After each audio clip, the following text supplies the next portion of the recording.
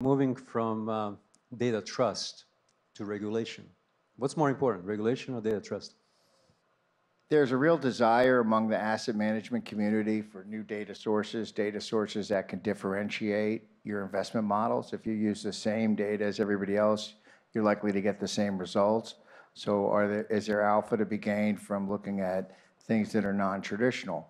And there are many companies now that are saying that with the digitization of their products and services, they have so much more data available that was not available previously. However, there are very big concerns about privacy and consent, anonymization, can data be re-identified, and bad actors. And so these things can impede a corporation which has a primary business such as transportation or beverages or travel from embarking on a journey to add a supplemental service to commercialize or monetize their data. And so a big part of what I do is try to understand the risk involved in commercializing that data and come up with mitigating plans so that you can increase your revenues if you're a corporation that has valuable or potentially valuable data, and do so in a way that isn't going to be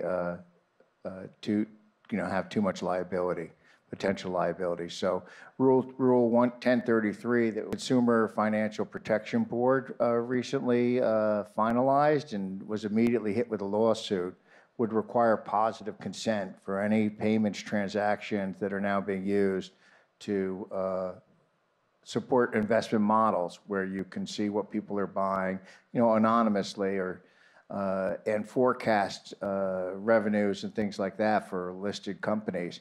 And so that'll be a sea change if that goes through, because it'll disrupt the model where there's basically, if you don't opt out, we're going to use your data to a positive consent.